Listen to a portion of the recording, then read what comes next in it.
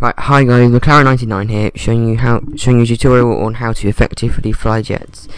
Just a note to say, I am used to using veteran controls, but I have set controls back to default, so excuse me for poor control. I'm using attack jets and stealth jets in the same tutorial. The attack jets are a bucket load of fun with Gal cannon and the laser guided missile.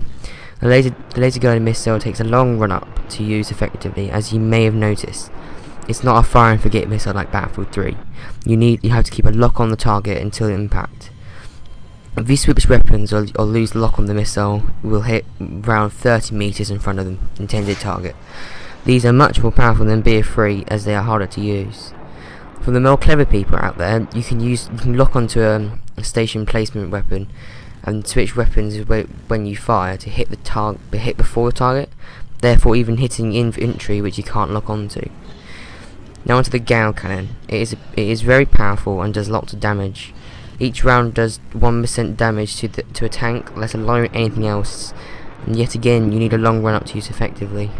The issue with both weapons is that you need long run ups, which means you need to deal with obstacles like wires, trees and skyscrapers, so this nerfs the plane effectiveness.